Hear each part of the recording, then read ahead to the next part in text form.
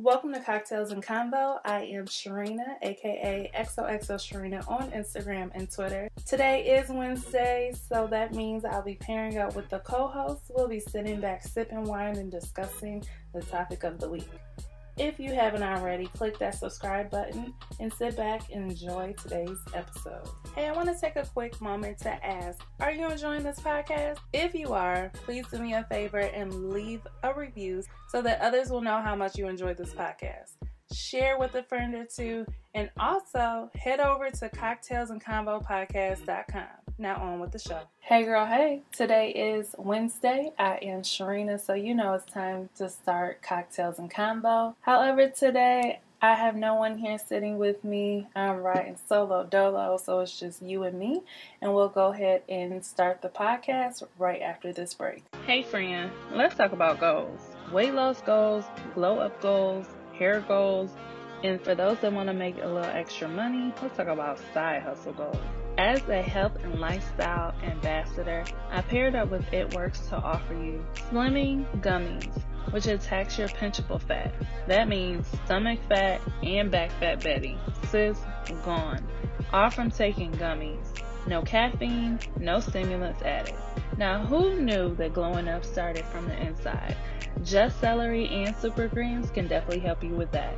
We also offer skin products for those that like face masks or beauty products. If you're interested, we have that as well. Now for my queens that are looking to lose some weight this year, we offer the Slimming Gummies. And then we also offer Skinny Brew Coffee, which is definitely one of my faves. However, if you're not a real coffee drinker and you don't want something that's strong, no problem. We have keto coffee that will work best for you. Now let's not talk about that Thermal Fight X. With these products, you can definitely lose up to 30 pounds in 90 days. Did you hear me? 30 pounds in 90 days. Talk about hitting goals this year. If you're interested in getting a jump start on your body goals, head over to xoxosharena.com and click It Works in the menu and become a loyal customer today. Now please read the loyal customer description thoroughly before submitting an order. Now for those that have side hustle goals, let's accomplish that in the next break. Now on with the show. As you know or may not know, this podcast is appropriately named Cocktails and Convo. Since I am sitting here solo dolo, I decided to just have a little sip of something, nothing too difficult, I guess, making wise. I just have some Jack Daniel's apple, and I just added some cranberries to it. I just recently got into Jack Daniel's apple. This is my second time purchasing it, and honestly, I kind of want to say that I like Jack Daniel's apple a little bit more than Crown Royal apple. So I think that I'm going to stick with the Jack over the Crown. Reasoning being is because Jack is a little stronger and it has a nice apple flavor, but it has is a little stronger than the Crown. Crown can kind of, after drinking it for so long, I start drinking it like juice, like, let's be honest. And that's not safe. So with the Jack, I can tell that it's a little stronger, so I sip that responsibly. Now that's what I'm sipping on today. I hope that this was enough intro time for you to get your drink, to sit down, to get comfortable, so that we can jump right into today's conversation right after this quick break. Hey sis, you. Yes, you. The one that said she would get out of her comfort zone in 2021? Or the one that said she was going to launch her own business? Or are you the one that said in 2020 you would no longer live paycheck to paycheck? Or maybe you're the one that's been watching us from the sidelines wondering if you should give this brand ambassador lifestyle a go. Well, you'll never know unless you shoot your shot. And guess what? It's only $39 to enroll today. $39. If you're ready to join, or if you want more information, text me directly at 248-677-1515. Once again, text me directly the word join to 248-677-1595. Talk to you later. So today's topic is a topic where I kind of had to sit back and have this conversation with myself first before even deciding to make it a podcast episode. Now, when I say what this topic is and what we're talking about, please do not stop the podcast. Please don't hang up on me, sis. I'm thinking about just making that the series because it seems like each episode might get a little bit more difficult to either listen to or maybe for me to speak about. I don't know. But this one right here, I really had to talk to myself about it first and then get my thoughts together, process everything. And now here we are recording. So today's topic is your 9 to 5 versus your passion, with a subtitle of Don't Quit Your 9 to 5 Until. Now I know you don't want to hear that when you are ready to quit, you're ready to put your 2 weeks in, you're ready to be this entrepreneur, you're so excited to just jump out there, jump out on faith and just start doing the work right now. You don't really want somebody to say, wait. Don't quit your 9 to 5 yet. I know, I understand, I get it. I probably wouldn't want to hear that either. But then I thought about it as I was working my 9 to 5 and realized there are some benefits here. Now, before I would probably say like the benefits are, of course, like the benefits, the health insurance, medical, dental, vision, those things that you don't necessarily want to pay for as an entrepreneur right away, because as soon as that employer is no longer paying for those medical benefits, you learn that they are way more expensive than you thought. So that's typically something I would honestly just go ahead and be like, wait, before you do that, think about this. Or at least that's what I was telling myself for a while. And then I just realized, wait, I mean, that's important. It is. But there's some other things we need to talk about first. So let's just go ahead and jump right on into this conversation. So the first note I have is don't quit your 9 to 5 until you take the time to analyze your skills. Now, why do I say that? I say that because some people are in jobs that are actually teaching them the skills that they need to progress as an entrepreneur, progress in your own business, progress as your own boss, right? So before we jump out of that job, let's first look at the skills that this job is teaching us so that we can hone in on those skills and build those skills up as best as possible before you just chuck the deuces. So over the years, I've done different things. I worked in retail, which taught me a lot about customer service. I was in retail for at least 10 years, and I learned a lot about customer service, how retail stores, how they go about customer service. I learned some things about marketing and how they market to their target markets or their target audience. These are things that I learned by being in the job, clocking in every day, paying attention, listening when you're going through these trainings or these up trainings. These are the things I paid attention to while I was in that particular industry. Then eventually I switched over into health insurance, and being in health insurance has taught me some different things. The first job I had before the one I have now, that one actually taught me a lot about myself. It taught me a lot about my leadership skills. I was put in a position as a supervisor, so of course it taught me that being a glorified babysitter is just not for me. But I'm really, really good in that position because I have really great leadership skills. I'm good with managing a team. I'm also really awesome when it comes to teaching and training and making sure my team has all the information and the resources they need. I'm really hands-on and pay great attention to detail. So if I never took that position, I would have never known these things about myself. Like I said, it taught me that I don't necessarily care to be a supervisor, but I myself know what skills I have and what I can bring to the table in the event that maybe I took that position again. Probably not. But it taught me what I bring to the table. I know my assets now. I know my assets from working in retail. I know my assets from being a supervisor. And then the position I have now has taught me a lot about time management.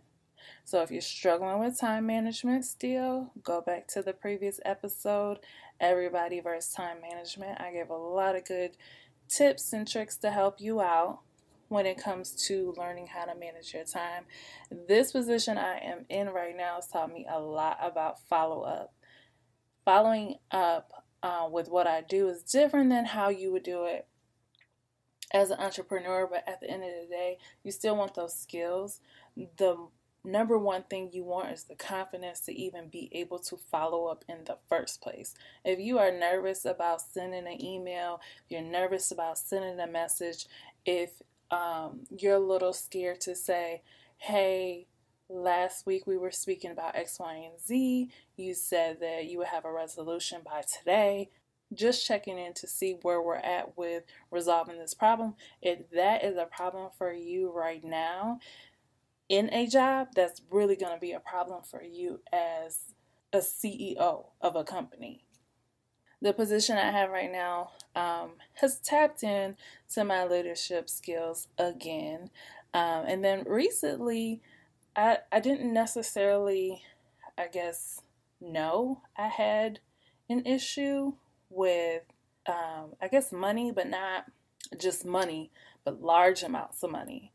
So at first, when I first got in this position, I literally told one of my coworkers, like, no, I don't want to do certain things with these accounts because you're touching a lot of money. I don't want to mess somebody's account up because the accounts that I work on are connected to a real life person, right? But then what happened is they were like, okay, well, like this is what you do, so we're just gonna teach you how to do it, so you feel comfortable doing it, and that's what they did. Now today, I literally, literally today, I let me see, I think I adjusted about $105,000 in total. I feel like it was a little bit more than that, but $105,000. Now, before when I first started this job, I'm like, oh my gosh, I don't want to touch nothing that high because it's large amounts of money, it's somebody else's money. Like, oh my gosh, whoever knew that I had this issue? I didn't even know that I had it until I started working this job. And I guess a lot of people wouldn't until you're put into the position. Now, today, I deal with $100,000, $200,000, $400,000, and it's nothing. Like, I work on these accounts, I move things around, and I just go on about my business, and I don't think nothing of it. That has really helped me to look at money like a number. Take the emotion off of it and literally look at it like it's a number. Now, I know you're like, well, that's their money. That's how I think a lot of the times too. That's the hospital money. That's not my money. But sometimes it helps because when you look at your bank account, there's no emotion. When you disconnect that emotion from the money, it helps you to say, okay, this is where I am. This is the number. Not even look at it like it's money. This is the number I'm at. This is where I need to be. Now, what needs to be done so I can get from here to here? And you literally just look at it like it's a number. The position I'm in now has really helped for me to disconnect, I guess, all the emotion that comes with it. And I can't say that's an everyday thing for me because when you look in your own bank account, you know it's your bank account. But for the most time, for the most part, I now know how to tap in and disconnect the emotion when it comes to money because I literally do this every day. Every day that I clock in, that's my job. So I say all this to say that before you just say, oh my gosh, I'm so tired of this job, sometimes the reason why you are put in a position is to help you with whatever you're going to do going forward. So for example, say you want a boutique and you're getting some orders and you're all excited and now you're ready to quit your job just fully out of excitement, but you don't have your customer service skills in check. So if you're working in a position that's teaching you customer service, regardless if it's at a call center or in a retail store, and you're trying to run your own business, why would you jump out of your position right now to go straight into being the full-time boss and you haven't even conquered the challenge of customer service? Customer service there's a lot to it. It's not for everybody. You do have to be a people person. You do have to be a people person. But in order for you to run a business and have like a boutique or a store, you need that customer service piece. And if you don't have it in your job right now, or you just rushing yourself out of your job, not paying attention to the fact that it's actually teaching you and helping you do what it is that you want to do every day, then that can easily lead to you having problems in the future in your own business. So before we take that leap, sit back, take some time, analyze the skills you have, analyze the skills you need to build, and let's start working on the areas and what we need to work on before we just chuck the deuces respectfully with a 2 weeks notice. Number two, the second thing you need to do before you just quit this 9 to 5 is you need to know your number first. So, what do I mean by know your number? You need to know how much you need to have saved up before you just leave a job. So, the rule of thumb is always to save up at least 6 months worth of expenses before you leave a job. So, if I mix in Dave Ramsey's emergency fund of $1,000, so you need one savings account that has $1,000 in it. You need that first. Then your second savings account, because you can have multiple, which we talked about in the B word, you can have multiple accounts. So in your second savings account, you want to have the amount of your expenses. Now, when I say expenses, I looked at it more than how people typically say. People will say that you want like your rent or your mortgage, your car note, your utility bills, daycare. I would say hair and nails, because if you're the type of person where you're not going to stop getting your hair and your nails done within a 6 month, that needs to be in the budget also. So every little thing that you do. So pay attention to your bank account, what you're paying for and what you're swiping for. Make sure you have 6 months worth that. I would even include like the subscription services. And I know people would be like, why would you include that? Because if that's what you're used to and you're trying to keep your same lifestyle, then you have that in the bank also. But if you need to cut it off, you have that extra money, which it might not be, it might just be an extra $15 a month. I think that's what Netflix is. I really don't know. I don't pay for it, but I know I know Tidal is like 15. Peloton is like 15. So things like that, your gym membership, or you might want to switch that, cancel the gym and get the Peloton app. Whatever you decide to do, but make sure you have everything put in your 6 month savings, so that when you leave this job, you have savings sitting there and you can still pay your bills and you're not stressing out. My third tip is to make a big goal for your business and do not leave until you are consistently hitting that big goal once a month. So mentally, this will help you out, because if, say you have this goal right now, like I'm just going to start a side hustle. And I'm out here side hustling and I'm making an extra $1,500 a month. Because really my goal is to make like an extra $500 to $1,000 a month, just so I have extra money to help me with, anything. Paying off a debt, or just livelihood, just spending money, just fun money. Whatever the case may be, you have extra money in your bank. And it's all coming from your side hustle. That's great when you just side hustling. But when this is your full time, that $1,000 might not be enough if your living expenses is $2,000 a month. So now you're $1,000 short because you don't have that full-time job to cover the difference. So let's make a big goal, something that will cover like your monthly expenses and also your business expenses, And then you can even add your business savings, because a lot of people don't talk about business savings. You want to have extra money for your business as well. So money is coming in, and you're going to use some of that money has to go back into the business. It doesn't just go straight into your bank account. It has to go to the business first. So your business expenses, whatever it costs to, keep your platforms running, any type of supplies that you might need once a month, like all that, you need a number for that. And then you need a number for whatever you need to put that together. And then I was still kind of amplify it a little bit to make it a big goal. Because the point is for it to be a big goal. Once you are consistently hitting this big goal, that'll help you have the confidence for you to leave your job.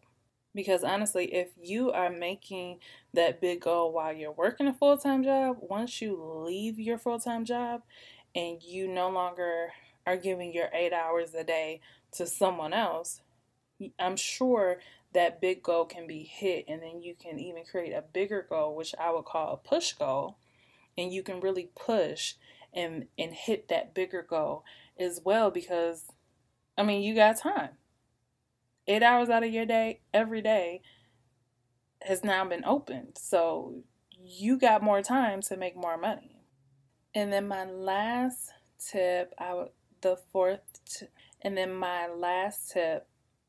fourth tip is do not leave until you have all your business essentials. So the point of your 9 to 5 is to help, of course, pay your bills and take care of you, take care of your kids. And then you should have whatever extra money or whatever you can pull out of that 9 to 5 that you're working, you use that money for your business. If you need shipping supplies, if you need supplies for your items, if you need merchandise, if you need business card, flyers, boxes, like whatever it is you need, you might need the shipping bags. All those little business essentials, they add up, and they add up quickly. So before you leave this 9 to 5, use that money, those checks that you're getting, to build up your business before you leave. Even like the shipping printers, like all that stuff adds up. Not even talk about the merchandise. If you actually have to purchase merchandise, I make a lot of my items, so I have to go and find. A lot of my items are glass, so I find champagne glasses, wine glasses, vases. Like I have to purchase all of that, and then I have to purchase the items to use to decorate whatever I'm buying. So I use my 9 to 5 money to supply my Sharena's House of Serenity store and buy the supplies needed to decorate. If you have a boutique, that merchandise adds up. Like it's easy to run up a bill just to fill up your boutique store. Super easy to be honest. So use that money. When I used to have an accessory store, I would take a check, and within like that check I would take a certain amount of money out, and then that was the amount that I would buy merchandise with.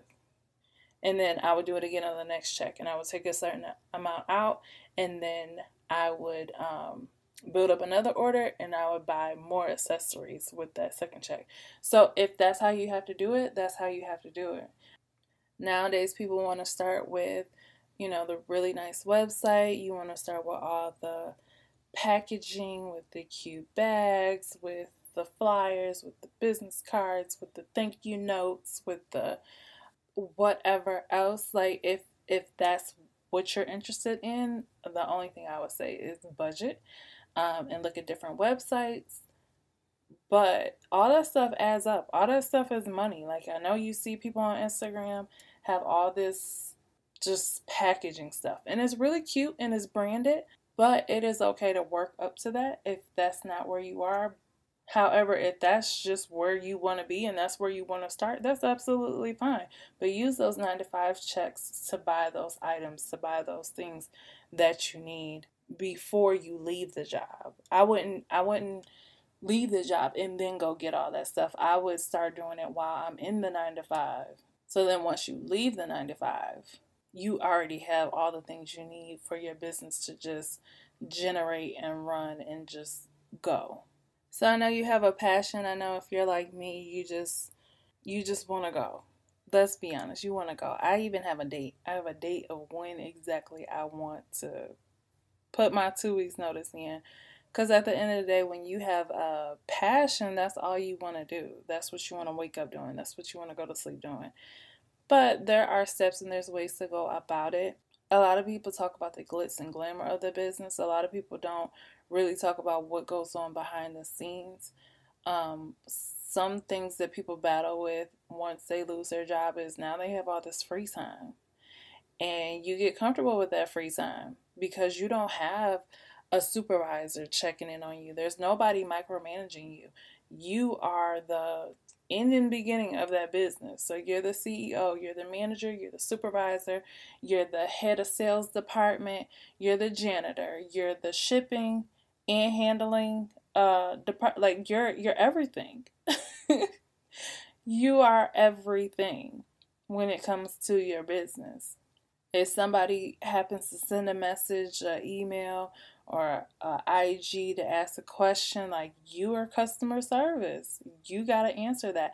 No, there's no one over you to say, hey, how many emails did you answer today? How many orders did you get out today? How many posts did you put up on Instagram? Like, there's no one to micromanage you. You have to micromanage yourself. So these tips should help you to leave gracefully, but to make sure you have everything in check so you're not leaving and stressing out. And I mean, I kind of touched on this already, but once you leave the job, like, sis, please leave respectfully. Give these folks a 2 weeks notice. I don't care if you're working at home or not. Give them a 2 weeks notice so that you can leave respectfully. We're not just about to say, hey, I quit.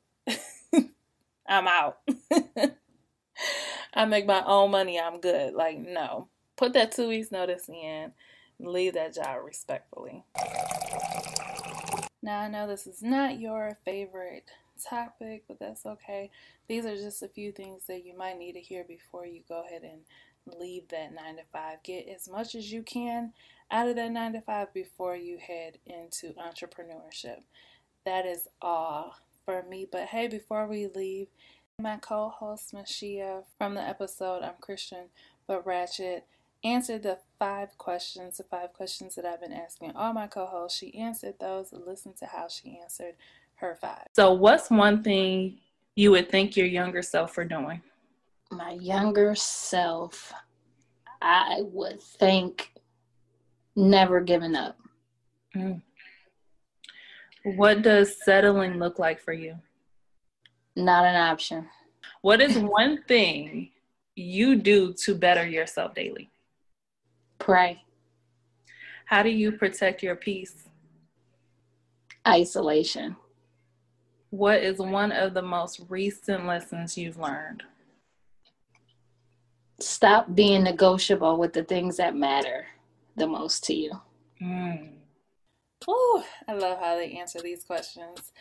That wraps up today's episode. Thank you as always for listening. And we can always continue the conversation over at xoxosharena.com. Go ahead and check out the blog if you'd like to add on to the conversation. Leave any comments for me there. And until the following Wednesday, bye.